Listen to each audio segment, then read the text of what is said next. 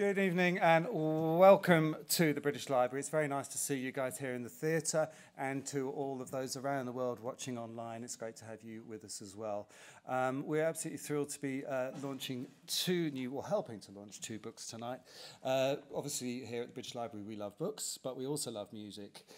The library has one of the world's biggest collections of music, and alongside the natural sounds and the voice sounds, it's the National Sound Archive. So books about music are really, really what we like. And tonight we've got two extraordinary books which we're going to be discussing tonight. This Woman's Work and Vashti Bunyan's memoir, Wayward, both from the amazing White Rabbit Books imprint. So in a short while you'll be hearing from Sinéad Gleeson and Zakia Sewell in conversation with Jude Rogers, and then in the second half you'll be meeting Vashti Bunyan.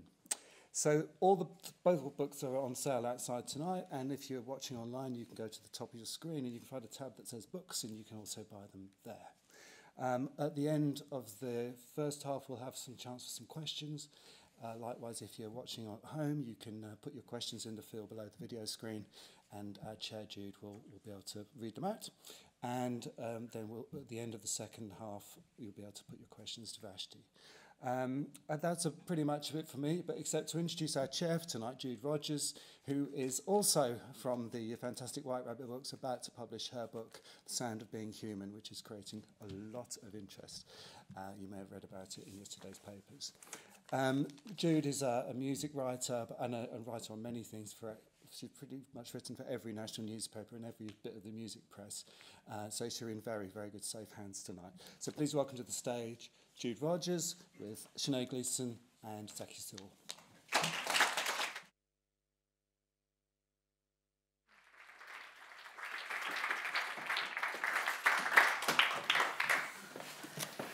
Thank you very much. What a lovely introduction for all of us. Thank you. Thank you, everybody, for coming tonight, whether you're here in the room or online. I have Sinéad Gleeson, Zakia Sewell. We're going to be talking about this anthology. Zakia is going to read from her fantastic piece as well in a little bit. But first of all, this is a book which Sinéad has just seen the finished copy of for the first time because it's out this week. She's very excited. Now, this is a book that you edited with Kim Gordon, who is the woman. I'm on the cover of the book there. How did you come together to make this book? Tell us the story. Well, Kim is actually an artist as well, and I mean, a lot of people, she's so synonymous with Sonic Youth for so many people, including myself. But before she was in Sonic Youth, she went to art school, and she's been a practicing artist for a really long time. And she came to Dublin in 2019 to the Irish Museum of Modern Art. She had a solo exhibition, and they contacted me and said, would you do a public interview with Kim? And Bodyhead, her band, her amazing kind of experimental band, were playing in the courtyard outside. It's an old military hospital. It's kind of like a quadrangle thing. And we did the interview. It went great. And then there's a tiny little pub, as there always is in Ireland, around the corner from the gallery, that myself and Coco, her daughter, was over, Elaine Kahn, who's brilliant, Heather Lee, who ended up writing the introduction to the book. We all kind of went for a drink there. And in Ireland, you're not supposed to talk about politics or religion in the pub, but you can talk about music.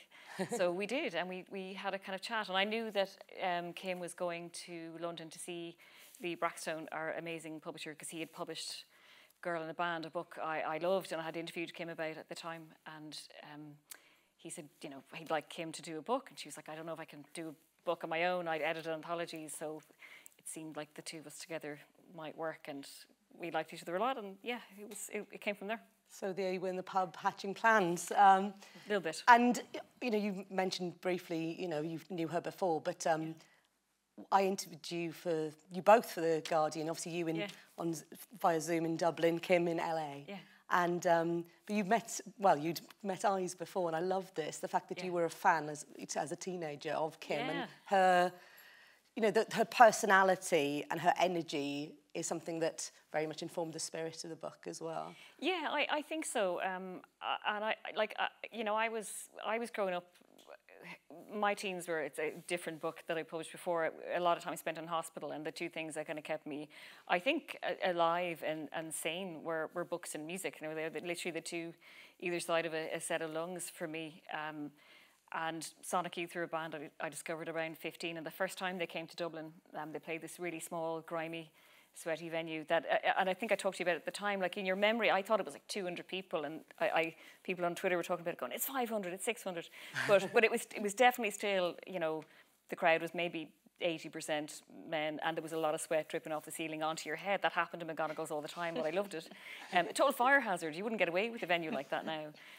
But I remember like being in the queue outside, and the Sonic Youth, the tour bus was there, and Kim got off the bus and I think she kind of clocked me because there weren't many women in the queue, and 16-year-old me just, oh, it's Kim Gordon, there she is. And I saw them the following year. They played a different venue with Nirvana were the support, and their weird connection to the book is like I used to send off to Seattle for the Sub Pop Singles Club and buy all my early, like I've that weird expensive version of Bleach that has a different track on it. That's for eBay when I'm old and frail.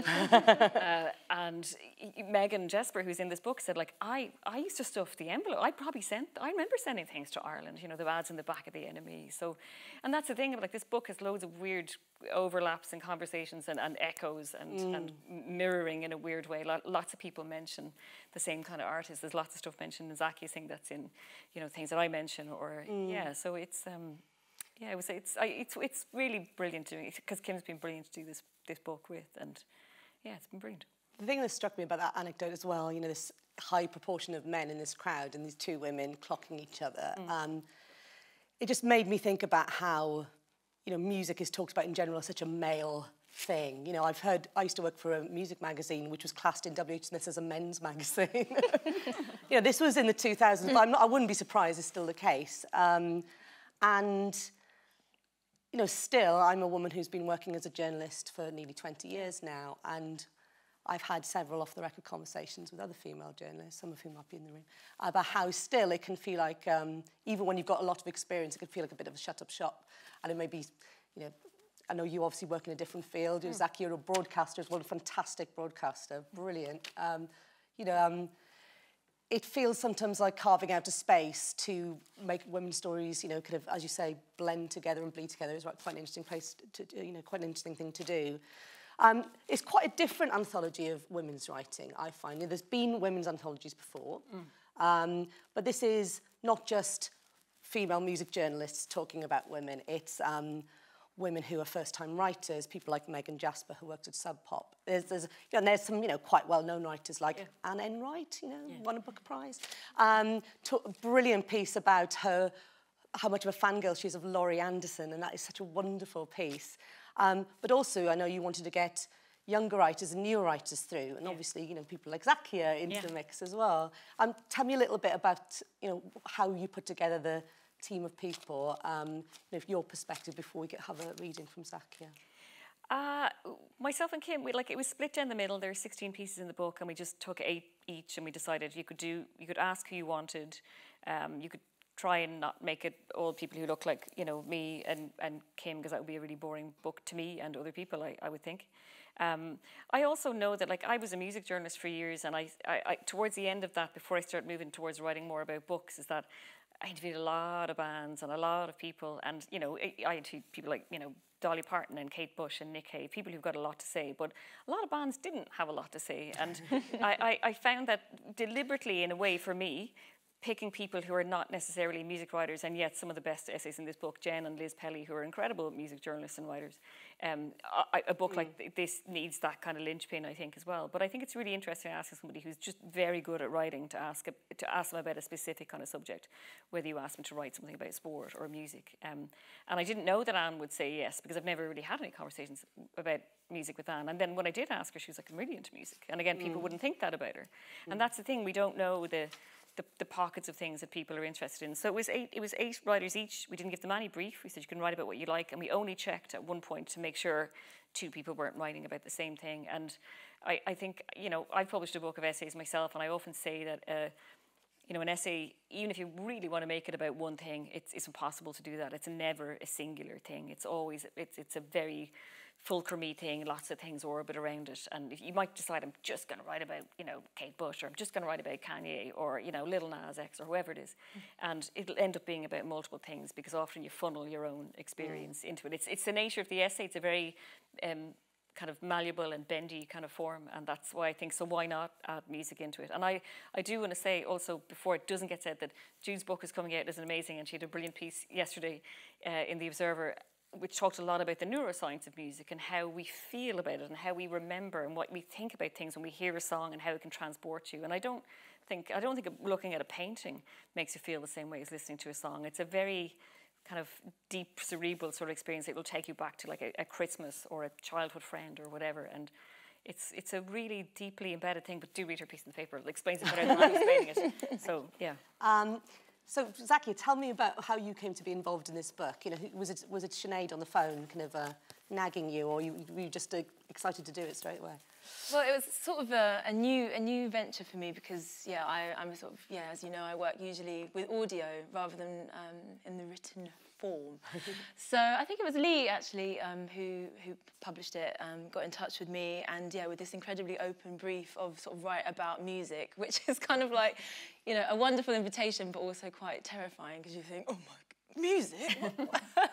You know, so broad. But actually, around the time of the invitation, my dad had sent me this recording of my mum singing before I was born, and that reminded me of this other tape that I've sort of grown up with of my mum's singing voice, which then became the sort of starting point for the essay. So it was sort of, the timing was all kind of, you know, magical, and yeah, I just started, and as you say, you know, you start off writing about one thing, and suddenly, I think because, in particular, this tape that I speak about in the essay is so kind of evocative for me. It's sort of so much just sort of flooded in, and it was yeah, it was a very it was quite a powerful experience for me, I think, especially because the essay is so personal. So, and you've obviously made, you know, documentaries before. I don't know if it's still online, but My Albion, Zakia series on Radio 4 about a year or so ago was incredible. It was one of the best music series, genuinely, I've heard about ideas of identity and about, you know, your family in Wales and the Caribbean and in London, and, you know, it's wonderful. But obviously, you know, it's a fantastic piece of writing. Would you read some? Yeah, I'll read a little bit. Yes.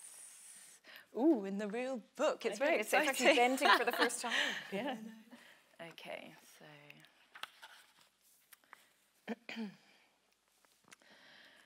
I don't remember the first time I heard it, but I've listened to it 100 times before.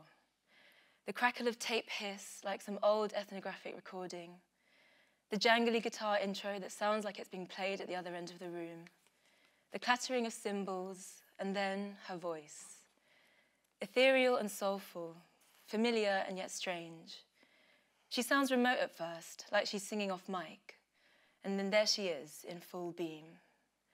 The bass and the drums and the flute and the keys are all much louder, and yet to me, barely audible. I can only hear her voice. She sounds so high-pitched and young, like a different person almost. Her voice is much lower now. It sounds like it emanates from the deepest parts of her, or deeper still, from the very center of the earth. Back then, so delicate, sinuous, soaring high above the rest of the band, striving for something just beyond her reach.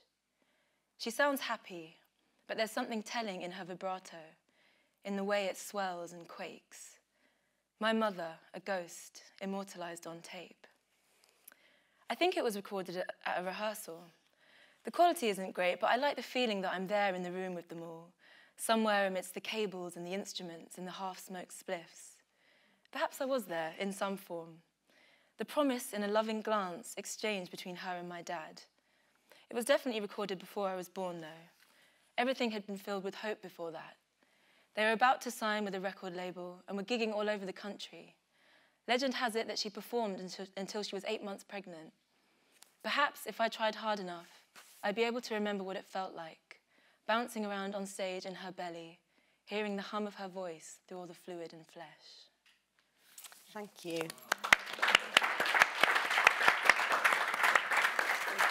And got to shout out my mum who's in the room now. Yeah, mum is in the room. There she is. You should do a bow now. We've talked about this before, Sinead, but you know, music is a way into so many different subjects, isn't it? You know, in this book there is music and politics and the music of exile. There is music and feminism, of course, that's going to come through this music and identity. Tell us a little bit about the piece that you wrote, because when you're editing a book, choosing what you're going to write yourself must be quite tough. I was kind of hoping that I wouldn't have to write anything, but Lee Braxton was very insistent. And again, you probably had the same experience. It's really hard trying to focus in on one thing when you have a subject that you love, and there were a couple of topics I was thinking about, and then I think lockdown definitely affected that in some way. So I decided to write, it's funny, somebody else has written a piece that I've seen that's coming up that talks about this book and makes a really good point about the idea of legacy and history and who gets recorded and who doesn't, which I think is really important in terms of especially the music Curco and Alan Lomax, and which also, the Sis Cunningham essay and all the Almanac singers. So there's loads of those little echoes in the book. So I kind of felt that I wanted to write about somebody that nobody knows. I love when I find an essay about a weird thing that I know nothing about, and you read it and go, God, I now want to go off and find out about eclipses or whatever it is, or, some strange island that nobody ever goes to that's tidal or something. So, but my husband is a composer and producer, and we've worked together before on things, and we've worked together in the last year with a couple of artists, and he makes music, he's put out music, electronic music, and he's really obsessed with Wendy Carlos. And he'd been always talking to me about her, and I just got quite obsessive about finding out about a person who was not only brilliant, but probably, in fact, definitely overlooked by virtue of being female, I think, in a lot of ways, by virtue of being also, I think, a trans woman, working with Hitchcock on more than one film, but also deliberately deleting her own visibility from online. So I talk in the essay about the fact that you might go onto Spotify, you'll find 2 songs from The Shining she composed. The Shining, Tron, Clockwork Orange, but has deliberately been taking her own music away, moving herself, making herself, which is a contrast to the world we're living in now. Everybody's living these curated Instagram, Facebook lives, and desperate to tell people who they are and what they do, even if that's not very much. And yet she is a real kind of auteur and outlier, but is making herself more and more invisible. And I fear, she's still alive, she's 83, and I just wanted to write about how there's not enough written about her. Her legacy is slipping away, because she's kind of chosen it in some ways. But also you might know about Moog synthesizers if you're nerdy and geeky about synthesis and music, or into any kind of lots of bands you saw on Top of the Pops in the 80s miming with synths. Bob Moog was only able to make Moog synths because Wendy Carlos was a physics and a music genius. That was her double degree, and made his synthesizers better. So a really fascinating and complex kind of person that loads of people don't know about, and I hope. So I could have wrote about Sinead O'Connor or Kate Bush, and I might still do, but Wendy, for me, felt like the person. And again, listening to her music and The Shining and in the lockdown and stuff, and at home and with the studio at the end of our garden where we're listening to her a lot, it just seemed like the right thing. Again, this is the thing that happens with when you're commissioned to write something. The right time comes. If you'd asked me a year previous or before, maybe I'd write about something else. But it felt like the subject for the time. And also, talk about it, during lockdown and your responses to music, changing during that time. Not many people would listen to the Shining soundtrack, do you know? I did. Yeah, I did. Because, it's somebody stuck in a place with their own family going slowly mad. So, yeah, probably not a good idea. Yeah. And a writer as well. A writer stuck somewhere trying to write a book, which I was trying to do. But it turned out so differently, couldn't it? Yeah, yeah, completely. In terms of the mix of writers as well, obviously you've got the American and British influences coming in, but you've also got other writers from around the world. Was that important to you to get different perspectives? It's an interesting book to read. Some of the subjects do touch on music and politics and, its importance to identity. And I think when I interviewed Sinead and Kim, it was about a week after the war had broken out in Ukraine. Yeah. And there are pieces there that have resonances, about how music is such an important thing and how it is something that is, not tolerated in repressive regimes and, individual musicians like Victor Yara was mentioned in one of the pieces. Absolutely. Who was, was tortured and, and musicians who were killed. It was very important for you to get, some political content. Yeah, I mean, for sure, because I think people forget all the time that music and song can be so political. Again, I grew up with an older brother on the other side of my bedroom just playing Billy Bragg songs all the time on his guitar. And you know, also if you grow up in Ireland, you know, a lot of the songs you hear are very political. A lot of them are very not very nice about the British, and so lots of song and narrative has a place to tell a political story. And Fatima Bhutto's essay in the book is kind of about like exile and about politics and what's happened in Pakistan, but it's also about leaving the place that you love and how, again, that triggering of memory and how going away from a place will remind a song can take you back to where you used to be. Also, people smuggling songs out of like she talks about a song that was recorded in a stadium that you can find it on YouTube. But there's no footage of it, but it's a really grainy. Somebody recorded, I don't know how they did it, an old tape recorder that would have got you shot if you'd have played it at the time. And again, that idea that political music can have a very potent and life-changing effect. So I think that, and then Iyo and Lee's piece, which is a different kind of piece about coming to America from China and learning to speak English by listening to pop songs, but also the memory of listening to Chinese propaganda songs, like how potent the propaganda it can be, like, you know, the great leader stuff. And again, we're looking at a completely brutal totalitarian genocide thing happening in front of us at the moment, you know, trying to erase the identity of a whole country. And so hearing the Ukrainian national anthem at the moment feels like a very completely powerful and political thing.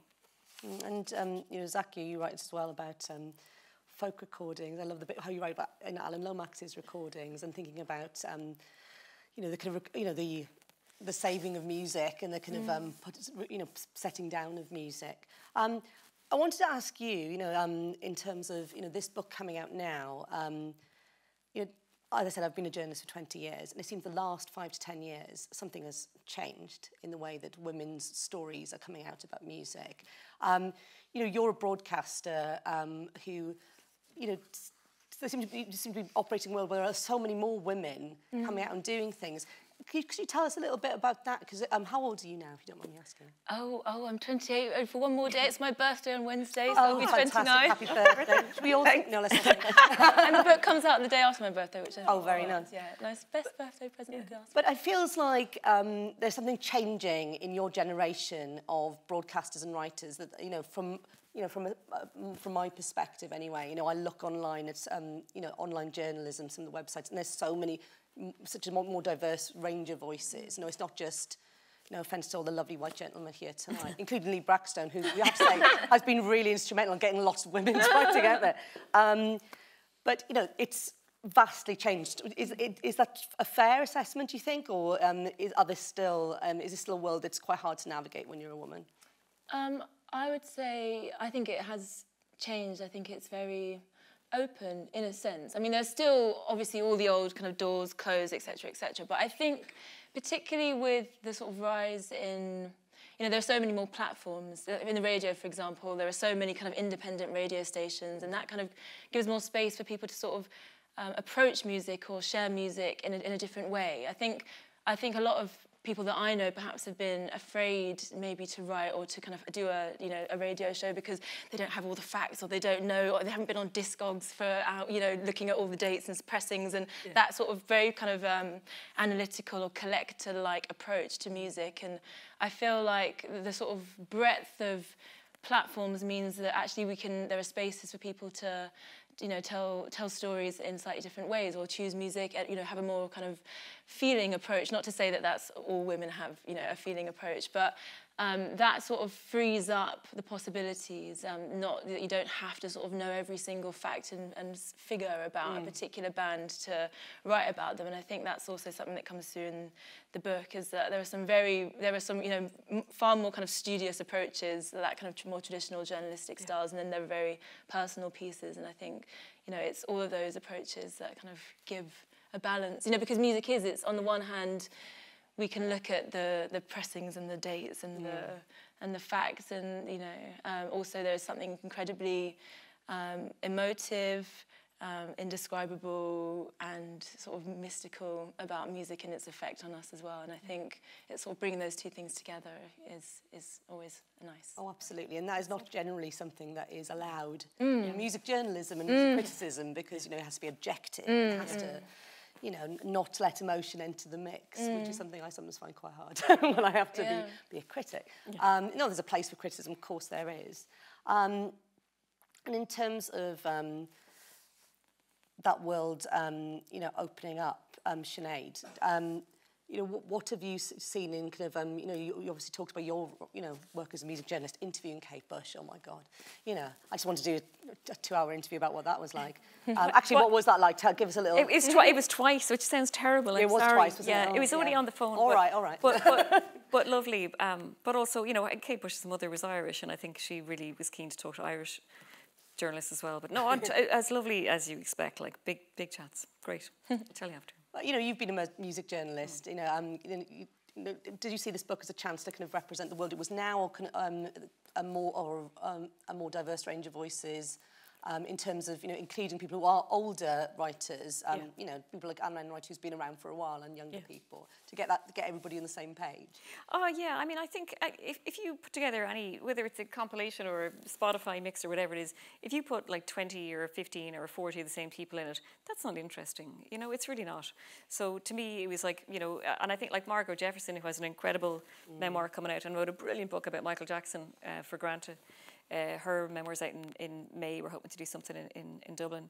It's sort of pick people you like. Like you pick, like Rachel Kushner is also someone I've always loved. Ian Lee. It just seemed to me like a really obvious thing to pick people that you know who can write really interesting stories. But again, books, I mean, I've edited anthologies before that were like fiction, they were short stories and stuff. And again, they existed because the Irish canon was very like male-dominated, or the same kinds of stories. So every book that kind of begets another book. And I hope that like after this book, somebody else will do a book like this. And then we'll have a completely differently subjective experience to me or the other writers or kin within it, and do something else with it. Because that's my experience. Books beget books. And again, that kind of visibility, like it would have been really hard to get a book of Irish short stories by women published 10 years ago, and then I did a couple of them, and then there's been loads since. So I hope that this book starts another conversation. Again, around voices that are like, I'm very conscious of being like a cis white woman, but because we need other stories apart from the stories that I might edit. We need different editors. I think actually Zakia should edit the next collection for White Rabbit. I'm just putting it out there right now. But yeah, so it's I think that can happen, because we're always learning and learning. You know, you need to read kind of omnibrously and broadly. And I love anthologies because they're like a grab bag. They're like a mixtape. Sorry for the terrible analogy, but they are. You don't know what you mightn't like every essay or piece in it, but you're probably going to learn something even with every piece you read within it. And this is quite a diverse mixtape in terms of the format of each of the tracks, or each of the chapters. Sorry. Yeah. Because you have. You mentioned the Margo Jefferson piece about Ella Fitzgerald, which has lyrics and it's beautiful. And it's quite formally interesting. Yeah. Then you have the piece about drill, which I know your son was couldn't believe that his mum had commissioned a piece about drill. Rarely cool to teenage children, but he was like, there's lots of people in this essay that I actually like. But then, you know, I remember like over the lockdown pulling all of the vinyl out of the shed to look at stuff, and he was like, oh, they have the first Nas album, like, moment of coolness, which you'll never ever get. But yeah, no, I think that it's an ongoing conversation. Like I could write a whole separate book about my dad and the impact he had on me. My dad had a full-time job, but was a bass player and played in bands, and was, you know, making us watch Stop Making Sense when we were 10, and playing loads and loads of music to us. And I think you talk to most people who write about music or are interested in music, has that person. It's the older sibling, the uncle, the parent who just kind of went, you need to listen to this. And we all need those kind of people. And I had it in my dad, and I had it in my older brother. And I think there's probably like, does your mum love music? Because apart from the singing and stuff, she loves music. We could ask it. No. Get her up. You know, definitely. Yeah, I grew up in a very, very musical household. But there's, I think, there's so much music mentioned in your essay. Like when I was looking at all the references, yours is probably one of the biggest for how many. Yeah, well, I think what was, you know, when I started writing, I didn't know what the end point was going to be, but I think it was this idea that, you know, this tape that I had of my mum singing was a sort of portal, a way to connect with a version of her that was, you know, of the past. And my mum has mental health issues, so that's the kind of the crux of the essay, was that this tape enabled me to connect with a lost part. Yeah. And then that sort of opened up this idea, well, there's actually so many formative pieces of music or albums that I've discovered that actually help me to connect with other sort of fragmented, lost, discarded, forgotten aspects of my identity and heritage. And I sort of write about my experience of working in a record shop called Honest John's, which is down the road on Portobello Road here in London. And this sort of process of discovery and this sort of, actually, discovering my blackness through music imported from 1970s America, or, discovering these Alan Lomax recordings of my, from an island where my mum's parents are from, Carriacou in the Caribbean, that I didn't have much connection to growing up. So that sort it revealed itself through the process of writing that actually music has been incredibly important for me to sort of reconnect severed links, and I think that's something that lots of people will be able to connect to, whether it's a family member or a place. And as you say, it's so evocative, like a smell. It can take you back instantly to something in the past. So yeah. And there are these, as you say, connections between the chapters, even though some of the stories are very, very different, obviously. What was the most surprising essay you got back? Or anything that's, you were thinking, because there's quite, I was going to say provocative, but no, there's lots of interesting things about the body, and there's writing about, I'm thinking of Juliana Huxtable's piece, which is very physical. Yeah, that's an incredible piece. And again, Juliana's essay had the effect that I hope the whole book has on people, in that Juliana wrote about a woman called Linda Sharrock, who made an album with her husband Sonny in the 70s called Black Woman. And Juliana was going out with this guy who said, oh, you need to listen to this album, and played the whole album for her. And she said it was literally a bone-shaking, foundation-crumbling experience. It was sexual night as well. That was probably part of it too. But it was also like a woman, because lots of that album is about how you use sound. The song she mentions there's no lyrics in it, but it's just a woman and a black woman using her voice and doing this incredible kind of gymnastic sort of ululation, sort of really primal, beautiful. I find the way as soon as I read the essay, I was like straight onto the internet and looked at every clip I could find and listened to everything I could find, and it's unbelievable. And it's like, I also want to make the point that, like, Laurie Anderson, who's the subject of Anne Enright's essay, is 75 this year. So is Linda Sharrock. There'll be a lot of attention on Laurie Anderson, who is wonderful, but I hope there's lots of attention on Linda Sharrock as well, because that's a brilliant and quite an experimental kind of essay in lots of ways. And I'm so glad, because Juliana, again, like him, is an artist most of the time and a DJ. She's always DJing. But I think that was incredible. And again, like that too, people feel not confident, I think, sometimes about writing, because Juliana was like, can I speak to you on the phone about this? Can we talk? And when she said, I don't know if you like it, and I got it, I was like, oh my God. But then that's a natural thing, and I think women feel that a lot more than men do, that idea of like, I won't be good enough, who's going to read this? I don't know if I can even write. But every essay in the book was of an immense standard. So yeah, and that's the danger when you no brief. What are you going to get back? Maybe I don't like it. But everything was just above and beyond. Kim and I were really lucky. Zakia, you mentioned the word rabbit hole, and I know, Sinead, you said before, this is a book that takes you down rabbit holes. It introduces you to new artists. It makes you listen to other artists. The first thing I did when I started reading this was just I started making a Spotify playlist, and then I found out from Sinead that Sinead was making a comprehensive playlist. I'm making a massive. It's going to be massive. It'll be online soon, but like really big. Yeah, and it will take you ages to do it, but it's a fantastic book for just reminding you about music you might have liked, or introducing you to new artists that are just fascinating and intriguing, you might want to dip into more. So it's a very generous book, which I found really interesting, because a lot of music journalism books or music writing books are very, like, as you were saying earlier on, I know all the stuff. I know all this, and it is mine. This makes me really, really clever. And it's like, no, I know this, and you might like it too. It's got a great spirit about it. We've got time for some questions now. I have an iPad somewhere to look at the online questions, which I thought was here, but it's not here. But if anybody has questions in the audience, do raise your hands and be brave. I'll be pointing at people. Oh, there's a hand up there. There's a hand. Yes, thank you. Hey, I loved your podcast, My Albion. It was great. I just love it so much. It kind of planted a seed for what I've decided to do my dissertation of, my MA. So I'm just wondering whether you've got any further plans to do podcasts, because it was just great. Not currently. I did put forward another big bombastic series for Radio 4, which I think was rejected based on the current climate of it. But it was a bit too political for them. Oh, goodness. So, yeah, surprisingly.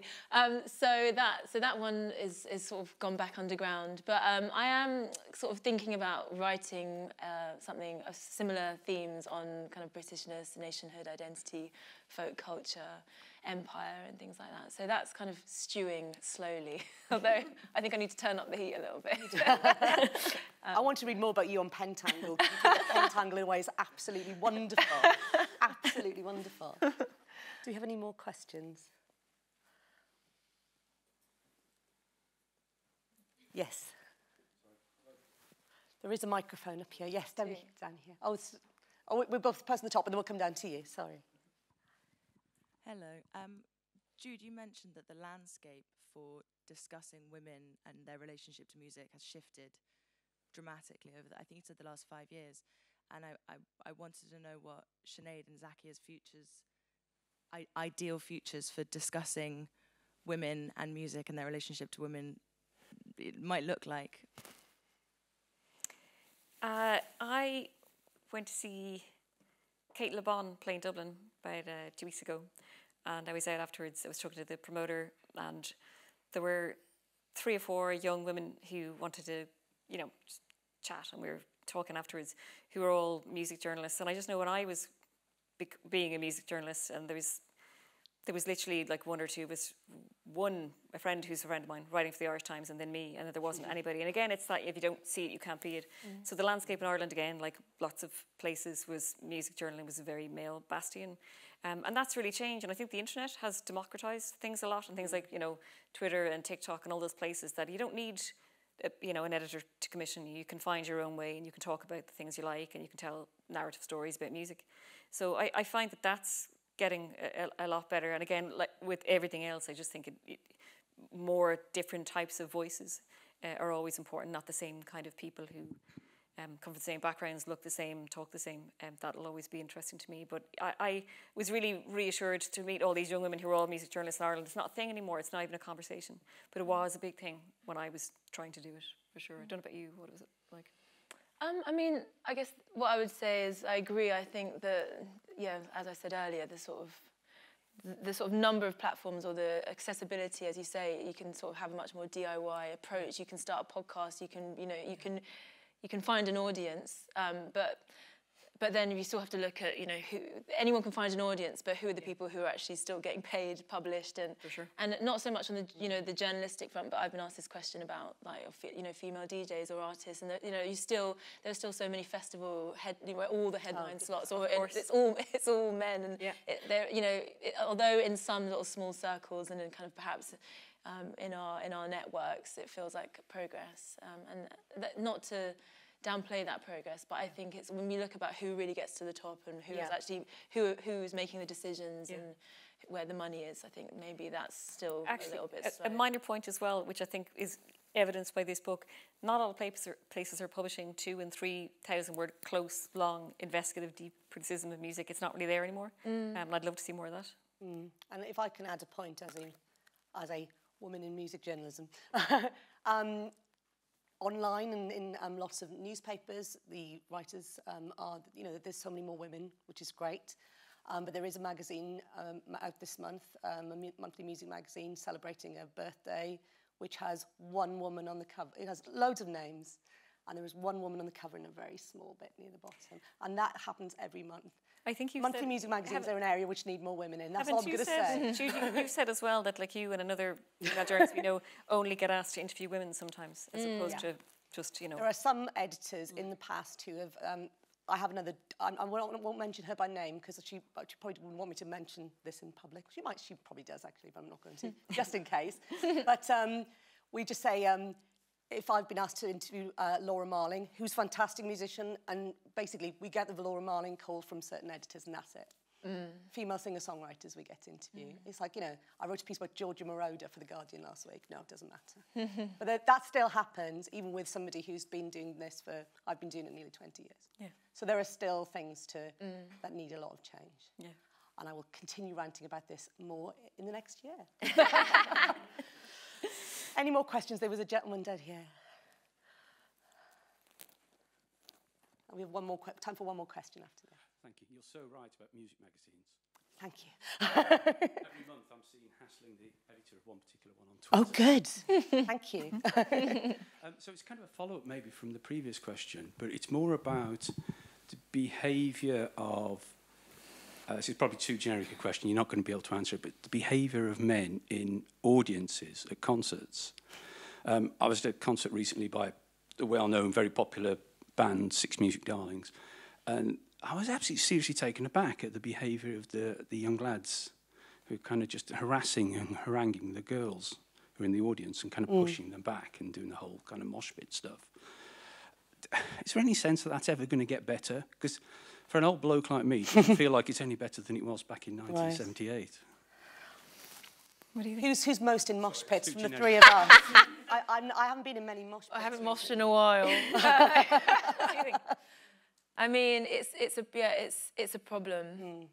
It's a problem because, you know, in a way, a dance floor is a kind of little microcosm of the world outside. And in fact, it's a bit like being on Twitter, in a way, a dark room where people can sort of think they can get away with stuff they wouldn't really get away with in broad daylight or, you know, face-to-face, whatever. So I think especially as a DJ and with a lot of friends of mine, you know, who are female DJs, that, you know, I've actually got a friend who has just sort of taken a break because she, you know, the way that she was treated, it's either people don't take you seriously, the bouncers don't take you seriously when you're sort of been lugging your records and they sort of think, oh, you're not one of the DJs or whatever, or they don't even let you into the booth.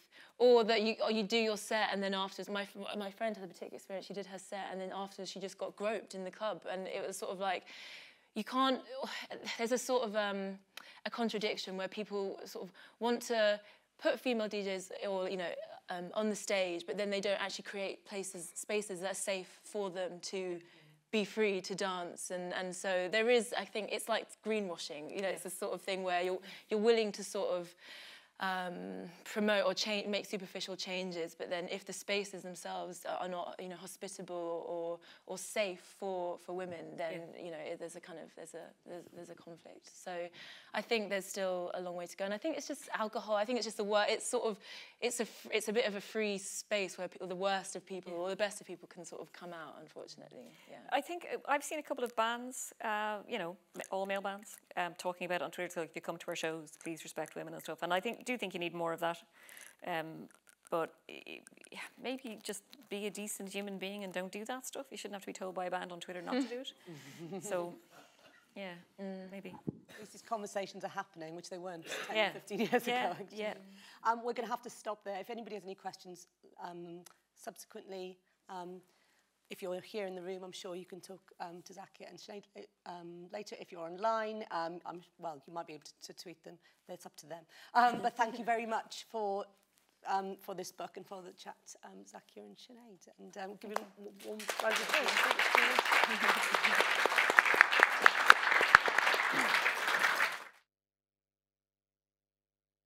Now we're going to have a swift turnaround, I believe.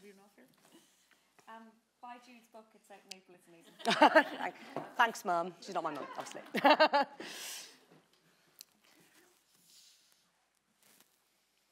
Now, I'm delighted to introduce to the stage the wonderful Vashti Bunyan.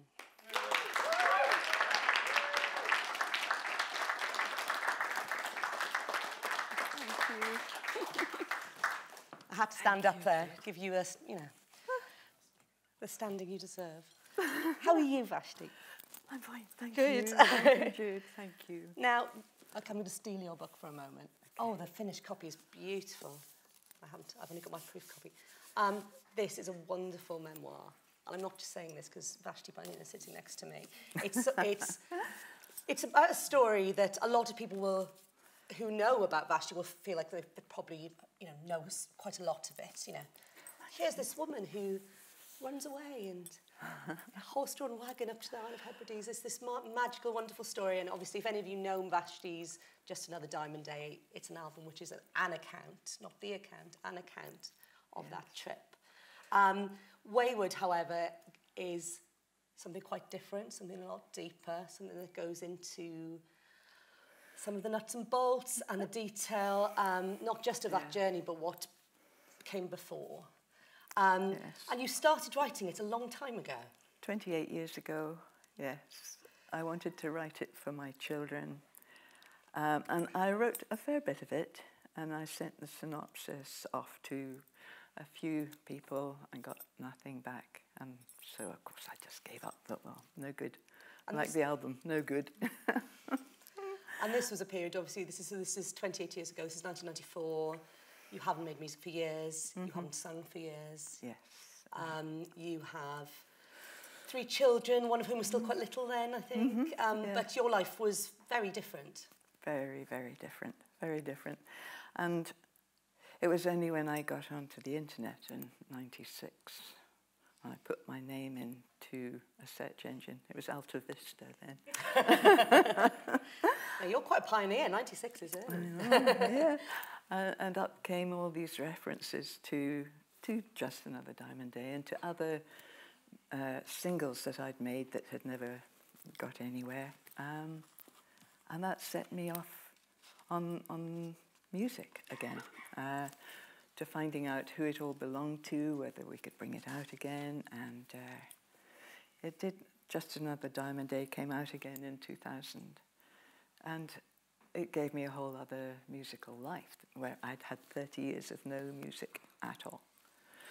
And so the thought of writing the story just went away. And I thought, and then I made another album in 2005. And I thought, I'll get back to writing after that. And I didn't. And then I made another album. And I thought, I'll get back to writing after that. And I didn't. Until the beginning of lockdown. And then it happened. So you had a call from Kieran Evans, who made a wonderful film about Vashti. If you, I saw it at the time, and also I saw it early on in lockdown, the first lockdown in 2020, because The Social, which is a fantastic institution in central London, went online, obviously, and showed the film again. And Kieran Evans is director, and it was made in about 2008, is that right? Late yes, 2000s? we took about 4 years to make it, actually, but it was about the journey. We went on the journey that I had made with the horse. We did it bit by bit by bit, and yes, this beautiful film came out called From Here to Before.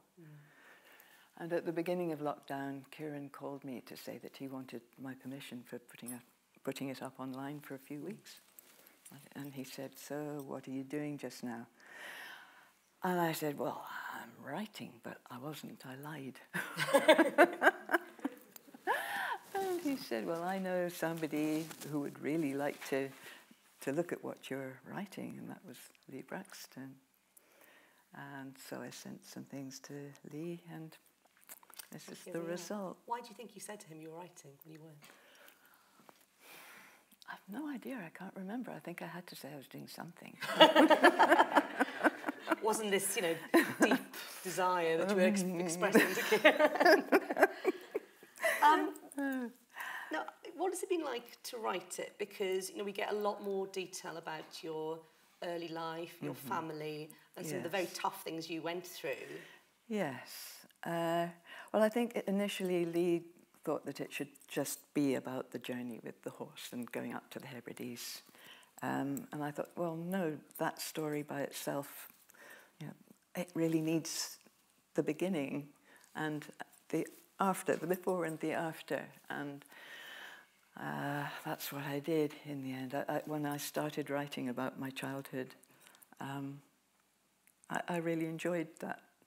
And then to move into the journey, and then all the times afterwards, I really enjoyed that as well. I had quite a few bits of writing about the journey that I'd been doing over the years, but the bit about my childhood and the bit about the music afterwards, I'd never written about, and I enjoyed doing that.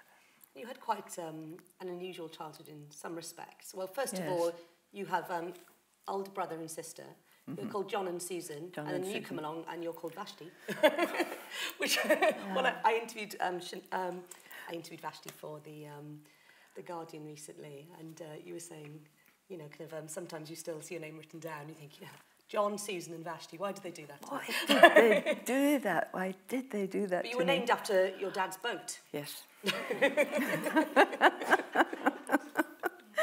Yes, well, Vashti was the name that had been found by my grandfather in the Bible, in the Old Testament, in the book of Esther, about a queen who refused to dance for her husband, the king, in front of all his friends. She just refused, and she was actually kicked out, and he married Esther instead. But my father's father, when my father was going to marry my mother, he nicknamed her Vashti because she was awkward and, as he said, disobedient. And I didn't know her then. But yes, so Vashti was then given, the name Vashti was then given to my father's boat. And then when I came along 5.5 years after my sister Susan, for some reason they decided to call me Vashti. I don't know why. Obviously, in the late 60s, you've been Vashti. It was, mid to late 60s, a gift, an absolute gift. Well, it has been. It wasn't a gift when I was at school. It was awful. But yes, it has been in my later life. Can you tell us a little bit about your parents? Because I find it fascinating finding out about them. Quite complicated, interesting characters. Your father himself, an inventor and a bit of a rogue, you said. Yes. Well, yes, he was, but he was an amazing man. He was a wonderful, wonderful man. But I had a violin that my brother actually helped me buy in Portobello Road Market for £2. He gave me the money to buy it. And I learned violin a bit at school, at my day school. And then I was sent to boarding school, and I took my violin with me. But the teacher there just had me play Twinkle, Twinkle, Little Star every single week for a whole term. So I left my violin at home for the next term. By the time I got home again, my father had sold it to somebody who came to the door looking for odd things. And he also bought me a piano for passing my O-levels. And again, when I got back after the first term of studying for A-levels, he'd sold it to a posing dealer. And that's kind of what I remember about him an awful lot, apart from the fact that he was a wonderful man and his ideas were before their time. He sold my piano. Yeah. And my heart did break for you when I wanted to go shout at your dad. I mean, I couldn't play it or anything, but it was a beautiful, beautiful creature inlaid with swags and little candlesticks, and it was a lovely thing.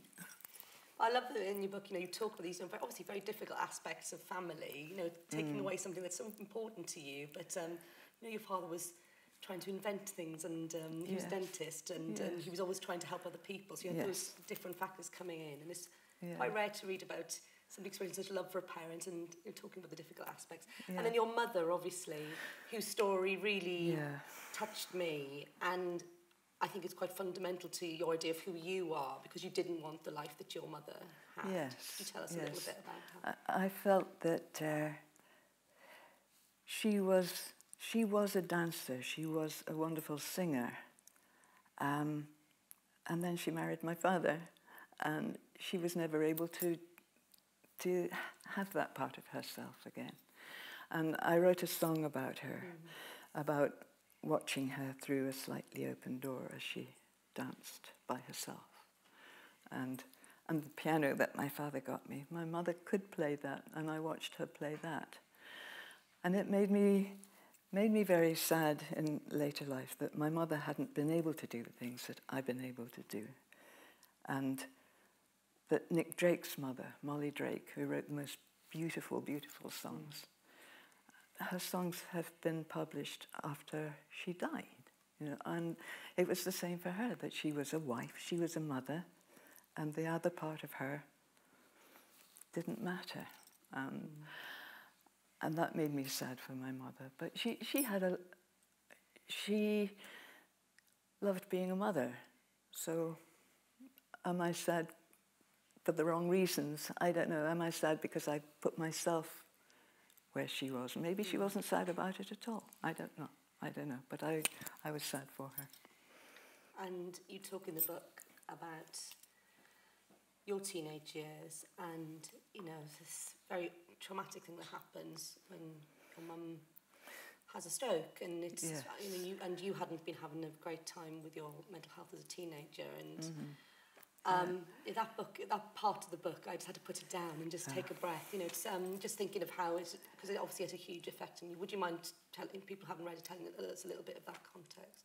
About that, yes. I think I haven't mentioned the word in the book, depression or post-traumatic stress or any of those things, but I went through a really, really bad patch, and the family doctor put me on, well, first of all, he put me on bananas and steak, which didn't work.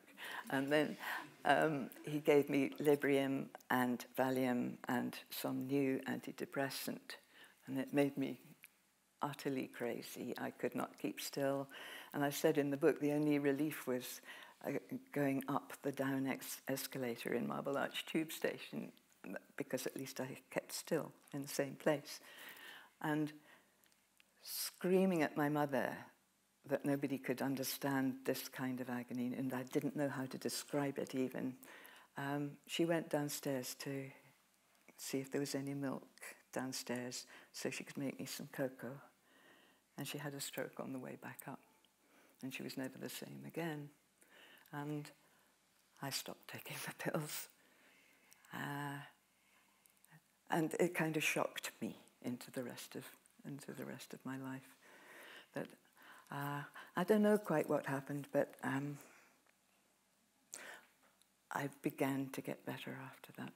It was such a shock, I think, that I had done that to my mother, or felt that I'd done that to my mother. Felt that you'd done that. And obviously, you're not in a great place yourself. This is around, so this is, around the time that this is the mid-60s, when your pop career, let's talk about that time, which you write about beautifully in the book. Before we do that, actually, the bit where you go to a Cliff Richard gig is wonderful. There's this young girl just absolutely euphoric to be at this Cliff Richard concert. And then you see him afterwards and backstage, and he's not very happy. But I know. He was leaning against the dressing room table, and there were all these people in the dressing room, the smoky, horrible dressing room, and all these old people in it. And there was him, dark-eyed, looking like he just hated everybody, and especially hated me. I was 16. And I just couldn't understand, and I felt really sorry for him, that he must have been hating his life. And I wrote that in the book, and I've got this wonderful photograph of him glowering. And he was just so wonderful to me then. And I sent the book, Lee sent the book to Bob Stanley. Bob Stanley wrote to me and said, well, his father had just died. Oh, right, wow. So it wasn't me. And it wasn't because he hated everybody. It was because his dad had just died. So thanks, Bob. I love the idea of the 16-year-old Vashti Bunyan at a Cliff Richard concert. It filled me with such joy. You had neighbours who worked in theatres, and you went to Blackpool, you saw concerts, and obviously then you have this short-lived pop career, which sort of, the mythology, your story, we've talked about this, has been mythologized a little bit, this wonderful romantic journey, but obviously the background of your actual journey, which we'll talk about in a minute, there's other things going on. And your pop career, was this, you were exploited and all this kind of stuff. And obviously there is that going on, but also you enjoyed some of it. Oh, I loved it. Yeah. I loved it. And I've been portrayed as this little fragile folk singer who Andrew Loog Oldham took and tried to make into a pop singer. I wanted to be a pop singer. I never wanted to be a folk singer or to sing little folk songs as I saw it. I wanted the world that he showed me. And I loved it. I absolutely loved it. And I could read a bit about it, if you like. That would be wonderful, yeah. Okay.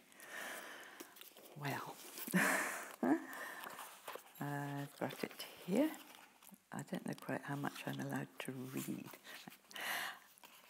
There was a party given by our old neighbours, the blacks, the impresarios and stage people, at Appletree Wick, just before my 20th birthday. My mother persuaded me to go with her, and I reluctantly took my guitar and sat down on the edge of a gilt chair in a room full of once famous actresses, singers, people of the stage. Mink coats, diamonds and pearls, patent leather shoes, gin and tonics. Mum happily back with friends. I chose to quietly sing How Do I Know, probably hoping to raise some perfect eyebrows with its reference to having babies by different fathers and still being free. I remember making no impression amongst the clinking glasses and high laughter, but I must have done on one woman there, an agent called Monty Mackey from the Al Parker Agency in Mayfair. Mrs. Mackey knew Andrew Loog Oldham, 21-year-old manager of the Rolling Stones and ex-manager of Marianne Faithfull. I was called to the Mayfair office to meet him and sing some of my songs. There, I was surrounded by the theatrical plush typical of the day, the swags of red velvet and golden tassels, a grand piano with silver-framed signed photographs from grateful and loving clients, a white marble fireplace with an ornate electric fire, Mrs. Mackey sitting silently behind her large desk, and there was Andrew, standing, shining, with his back to the mantelpiece and gilt-frame mirror. I doubt we exchanged glances and there were no words. Me, long white socks, small skirt, holy jumper, old guitar, moody demeanour and croaking voice. Andrew, blonde and perfectly otherworldly, looking down or at the ceiling. Sent away after a few songs, I had no thought that anything would come of the meeting. But next day I was again summoned, this time to Andrew's office in Ivor Court at the other end of Gloucester Place. He handed me an acetate recording of the Rolling Stones' Some Things Just Stick in Your Mind. This was to be my first single, a Mick Jagger and Keith Richards song. But I want to record my songs. One of mine could go on the B-side, said Andrew, and my second single could be one of my own. I was not happy. I went home and complained at my father. He said, quite uncharacteristically, "Compromise, dear girl." I did. I set out on a path I had not planned, but it surely had its moments. The contrast between the traditional impresario's world that I had glimpsed through our neighbours the blacks and their friends, with this, Andrew Loog Oldham sweeping it all aside, wresting the reins and reclaiming music for the young. It warmed my contrary little heart. I was just 20, Andrew a year older. He had already brought the Stones to dazzling success, and I was surely dazzled, but also aware I was around something quite world-changing, and I was quietly delighting in being a small part of the big fuck you. As much as I was terrified by them all, Andrew and his wordless way with me, Mick Jagger imitating my small voice with his head to the side and both hands together to his ear, the many, many musicians all crowded into the studio. It felt good that these young people were taking the place of the old. Andrew Loog Oldham strode this new world with an irreverential grace. He made me laugh when I wasn't weeping. Later, it swelled my heart as I watched him walk up to a stiffly uniformed doorman in the Park Lane Hotel, holding a large joint and asking for a light before sweeping through the revolving door into the London streets in a cloud of illicit smoke. In a letter to my sister, I confessed to being a little in love with Andrew, but since he and I barely exchanged a word, I remained a small, skinny being, merging with the studio walls, silent, wide-eyed, and almost not there. I sang, "Why does the sky turn grey every night, sunrise again in time? Why do you think of the first love you had? Some things just stick in your mind. Why does the rain fall down on the earth? Why do the clouds keep crying? Why do you sleep curled up like a child? Some things just stick in your mind. Why, when the children grow up and leave, still remember their nursery rhymes? Why must there be so much hate in their lives? Some things just stick in their minds." Mick Jagger and Keith Richards, 1965.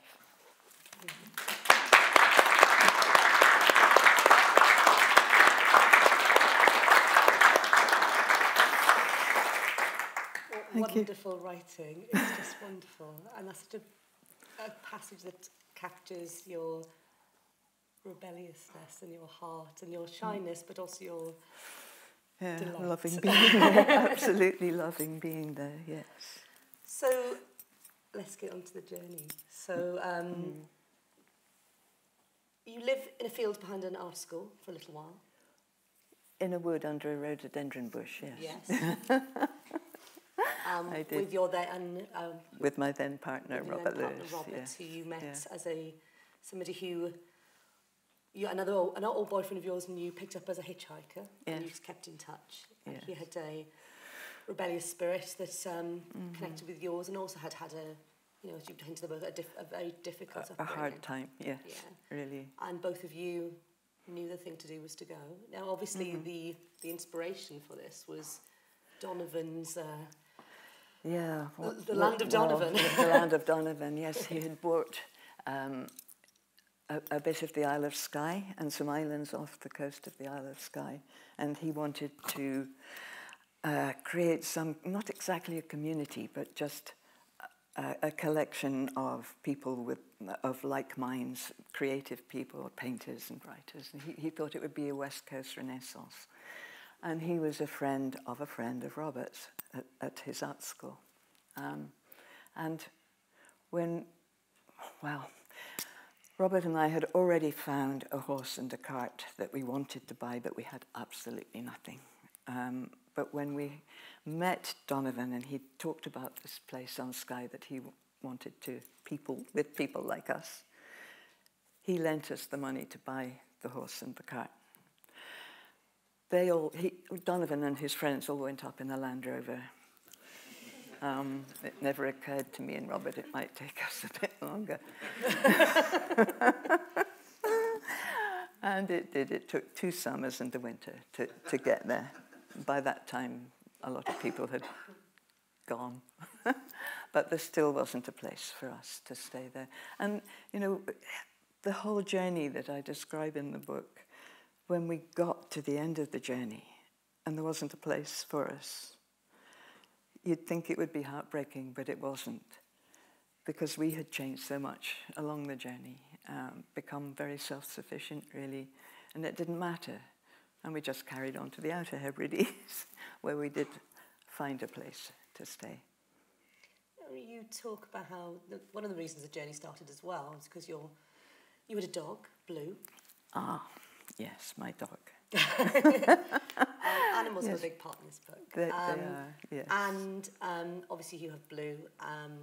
Your dad, who's not a very well-behaved dog, and your dad doesn't want him and you living in the house anymore. Well, no, it was because my dog cracked in the surgery door when a patient was due, because I hadn't gotten out of bed to take him out.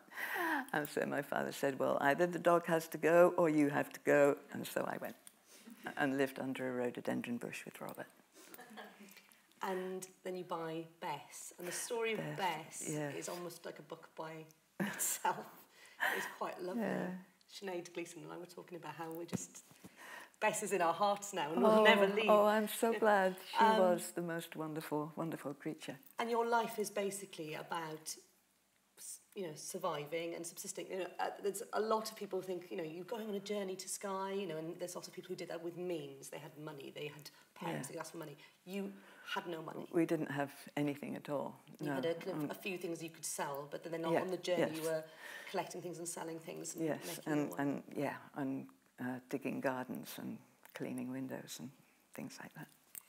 And you had to look after the animals, and that's what kept you going. Yes, it kept us going, and it made me so much better as well to know that I had to look after the horse, I had to look after the dog, we had to find grass, we had to find water, we had to find wood for the fire, and all of that made me, it took my mind off me, and it made me so much better, just bit by bit through the journey, facing real things, real people, real policemen who were horrible to us, and all of those things, and also finding the most incredible kindness along the way of people who really did accept us. And some people just thought we were gypsies and that we were going to steal their children or their chickens or something. but there were other people who were so kind and accepting and liked what we were doing. Tell us about some of those. There are some wonderful, I think, characters. You know, they're not characters; they're rounded people in this book. You know, they come off the page. You know, I want to talk about Wally, but Wally is quite far along the journey. Tell us about some of the people who, you know, like their kindness, you know, helped you survive. You know. Really. Yeah. I think the main people were when we got to the end of the first summer and it was getting really, really cold and wet, and the dogs were wet, and we didn't have a stove or anything like that, and so nowhere to dry our clothes or anything. And someone told us about a caravan site where we might find a caravan with a stove in it, and that we'd be able to rent for the winter. Couldn't find it. Asked a man at the side of the road for directions, and he was curious because we were in an old Austin at the time, a 1930-something Austin, belonging to a friend. And he looked at the car and he looked at us, "What are you doing?" We said we were on our way to Skye, but you know we've got to stop for the winter. He said, "Oh, well, me and my wife are going up to the Outer Hebrides tomorrow. You'd better come and have a cup of tea and meet her." So we went in to meet her, Iris McFarlane and Mac McFarlane, and they gave us their house within about 15 minutes, knowing nothing about us. They gave us their house to stay in for the winter while they went up to the croft they'd bought, which was a ruin, had a tree in one side of it. And they lived there for the winter while we lived in their house with an Arger and a bathroom and beds. And it was just wonderful. And why did they do that? And who would do that now to people that they'd never met? They just liked what we were doing. And the kindred of them doing their crazy thing and us doing our crazy thing, all heading for the same dream, really. They were the kindest people. Never forgotten. And you mentioned in the book, you know, these incredible women, you know, lots of older women who are wayward. Oh yes. And inspire and still inspire you, you know. Really inspired me. Certainly when we got to Berneray in the Outer Hebrides. And this is after you've been to Skye. After we'd been to Skye and there was nowhere for us, and we carried on to the Outer Hebrides. And the women on the Isle of Berneray, they did inspire me because they were quiet, and they looked as if they were doing what they were told, but they were rebellious, I say in the book, rebellious in undercover ways, like helping the hippies at Ferry Cottage. And you know, the younger people on the island were afraid that Robert and I were making friends with the older women, so that when they died, we would be given their crafts, and that could not have been further from the truth. But that was why we weren't liked by the younger generation. They thought that we were going to come in and steal something from them. And yet the women that we befriended, who fed us, gave us milk, the stories that they gave us were magical, and I will never forget those people. Although I only stayed on Berneray for 6 months because I was pregnant, I got scared of having a baby in an old falling down cottage with an earth floor, and I thought, you know, I would be helicoptered off to Inverness in order to have the baby. And I went back to my adored brother down in Sussex and left the Hebrides, left that life altogether, took off on another one. And you know, reading the book, you know, I'm like going, did you ever think about giving up? You know, because there are some times where you do come off the journey, there's somebody who offers you some gigs, and you leave to do the gigs, but then you come back. You know, obviously you've got the animals to look after, but you don't think, I'll stop here with the animals. No, we have to keep going. You know, there was the determination to get there. Yeah, and it was kind of the animals, because Robert and I most definitely didn't get on an awful lot at the time. And so there was no question of us splitting up, because then who was going to take the horse? Who was going to take the dog? And so it kept us going, really. It was a pretty good way of staying together with somebody, is to have a horse. Yeah, and you talk about that relationship and what happened later, which I will leave you to read in the book.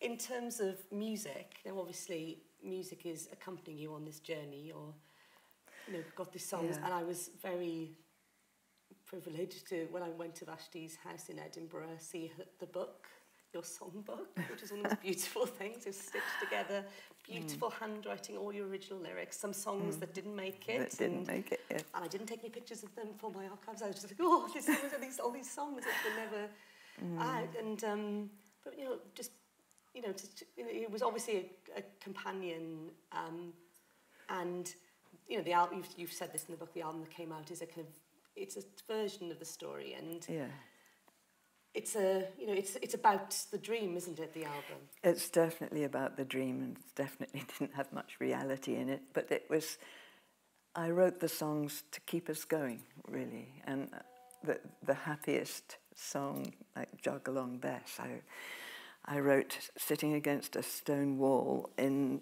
the mist and murk of a lonely glen in Scotland with midges. And I wrote this incredibly happy wee song, and I wrote it to keep us going. I had no idea of recording any of it, but just to keep us going, and it kind of did. And then you do record them. Joe Boyd showed interest in your songs, back in the mid-60s, but you didn't want to do anything to do with making music after your experience in your pop career. But he stuck to his word, and you stuck to your word, and you recorded them. When obviously that album is a wonderful album, and it's much loved. So many. I heard of Vashti's gig on the weekend. I don't know if anybody here or online was at Vashti's concert at the Barbican, but I was told there's lots of younger people there. Yes. So, your music has been introduced to new generations. Yeah. What is it like to sing songs from that record now? Knowing that you had this large part of your life when the last thing you would want to do was to sing those songs. I never, ever dreamed of singing, of performing those songs at all, and particularly Jog Along Bess that I just mentioned. The guy who plays guitar with me, Gareth Dixon, when we were on tour in America, he and another guitarist would play the chords of Jog Along Bess because they really liked just playing around with them. And I would say, no, I'm never, ever going to play that one, ever. And then the other night at the Barbican, we did. Oh. And it was absolutely wonderful because the violins and the recorders, everybody was playing on it. And the keyboard, and everything. And everybody that was around me on the stage. And I just thought, I could never have dreamed that this would happen, that I would be singing Jog Along Bess with all these other musicians on the stage in the Barbican. So yeah, it was wonderful feeling. And a full house, fantastic. And obviously then you made more music, you made 2 more albums which are wonderful. The second of which you produced yourself, going on a music production course that you told me. The teacher said, you're not going to be able to do it. I didn't actually go because he wouldn't let me. I see. No, so you taught yourself? I did. I had to teach myself. Oh, yes, I tried to apply. I applied to that course. He said, "Oh no, you're far too old. You won't be able to understand it." And so, I did. It took me 7 years, but I did it. Good for you. What's next for Vashti? Because you've written a book, and there are still, your creative juices are flowing. You can't stop now. Oh well. I know you want to rest because you've had a busy weekend. What now? I think this Barbican show has been ahead of me for so long that now, and I couldn't even see beyond it. I was so terrified. And now it's done, and I can't quite believe that it's behind me. And I don't know, I can't see the rest of it. I can't see the rest of my life now, because that was such a big part of it. And then when this arrived at my door, I thought, wow, I actually did that. But what else will I do? Well, the other thing actually that did happen was that picking up my guitar again, which I hadn't for 2 years, to rehearse for the Barbican. I thought, oh, this is all right. And then the little keyboard that I had to use to tune the guitar, I thought, oh, this is all right. So I don't know. I don't know if something... It does seem to go in cycles. So let's hope. For the moment, enjoy your book being out and people reading it and enjoying it. And it's been getting great reviews, quite rightly, because it is wonderful. Oh, thank you, Jude. But yeah, congratulations on the book. We have a bit of time for some questions now. If anybody has a question to ask, there's a question here. I don't know if you can see. There's a mic coming along. Oh, a mic in there. 55 years ago, I'm sorry, this is a bit of a speech as well as a question. Oh, keep it short if you can. Okay, 55 years ago, I was going to go to a Franciscan monastery to hear a keyboard player, and I was persuaded by a certain guy with a big tie to work on a session. And the session was with a young lady called Vashti, and the session, the song went, "Baby, baby, it's late, and you'd better go. It's after 3." And you can sing the rest. Beautiful. The coldest night of the year. I worked with you on that. Coldest night of the year. How wonderful. Lovely to see you. I love that it's recording. A great record so too, thank isn't you. It? Thank you. I think it had John Paul Jones, Jim Sullivan, Joe Moretti, and Nicky Hopkins. Andy White, who played... Right. You know, was it Jimmy Page? I don't know. Yeah, so many instruments. All those guys working with you. How beautiful. Yeah. Thank you for the memory. Well, it was Andrew Oldham. Yeah. His production. That's right, yeah. Pi Studio One. Huge. How times have changed for both 55 years later. How are you? Lovely to see you. Beautiful to see you. Thank you. Thank you so much. Thank you for the evening. Thank you very much. Wow. And I know Sinead met somebody she hadn't seen for years earlier, so this is like a reunion. Who will I meet tonight? And there's another question. There was one up here, I think, yeah. Hello. Were there things that you'd forgotten that in focusing on your past and on the book came back to light? They've always been in there. Sorry, I can't really hear terribly much what you were asking me. No, I said, were there things from your past that you'd forgotten that in going back and focusing on the writing sort of came to the surface? That came to the surface? Not really, because I think I've always held the story. I may not have got it right in places. I may have remembered some of it wrong.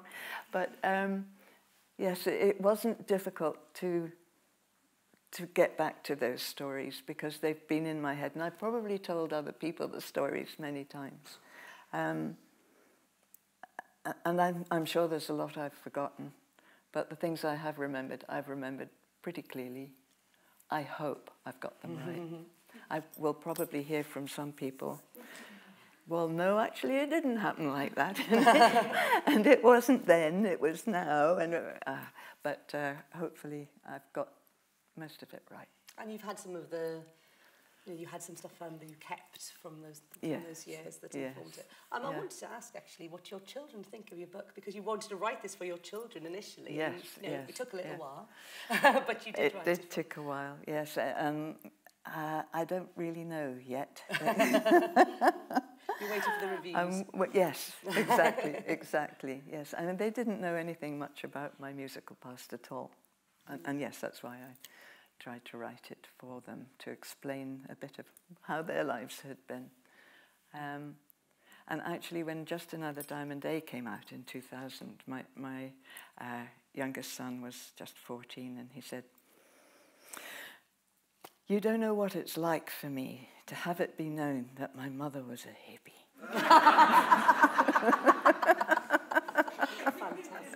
But he has forgiven me now.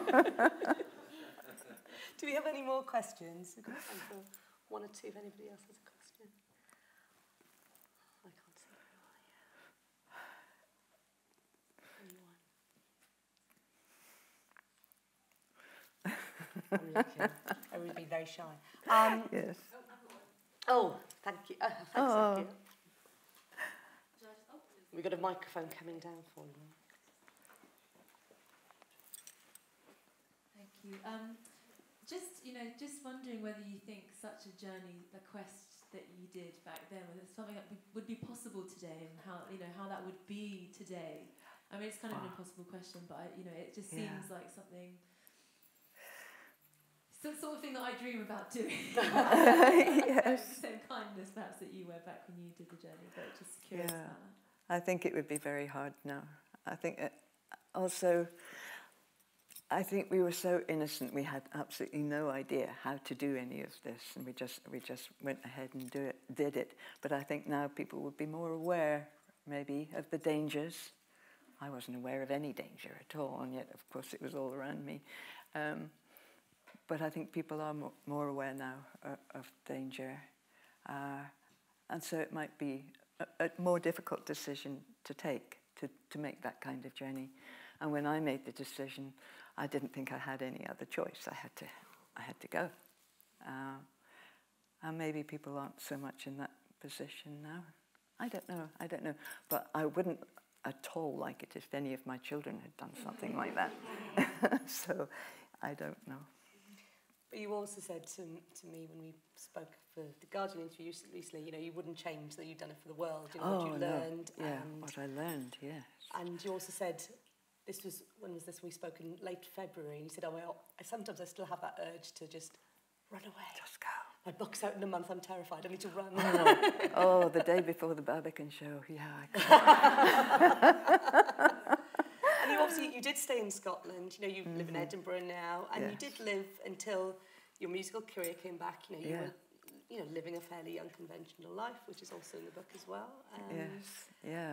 Yes, I've been much more normal recently. I know obviously we've been talking about the book, but do you buy it? It was surprising, it was incredibly sad at points, it's very funny at some points. And Michael Palin and Terry Jones even have a cameos in it when you know them. I loved that bit. And Cliff Richard, we've talked enough about Cliff Richard. But it's a wonderful, surprising and fantastic book, and I really genuinely recommend it. It blindsided me, it was wonderful. It's been an absolute pleasure to talk to you, Vashti, thank you everybody for your questions and for coming tonight. Thank you everybody. Thank you.